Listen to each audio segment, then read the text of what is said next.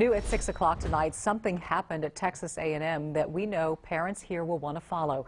There are allegations of racial slurs being made by people on campus toward visiting high school students. Sarah Donchi is monitoring the campus controversy, and she joins us now from the Channel 2 newsroom. Sarah? Dominique, good afternoon. The story is getting the attention of top school officials, politicians, and it's sure to upset a lot of students and parents. Texas A&M is investigating after a group of visiting high school students were allegedly harassed and targeted because of their race. This is according to State Senator Royce West, who spoke with school officials.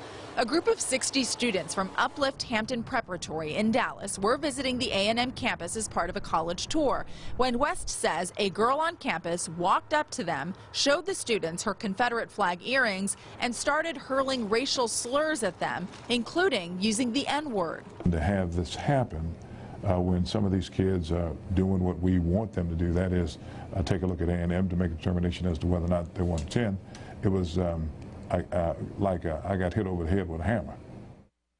Strong words from that senator there, and Texas A&M President Michael Young sent a campus-wide email expressing his concern about the incident. He says the complaint is being investigated. Live in the newsroom, Sarah Donchi, KPRC Channel 2 News. Thank you, Sarah.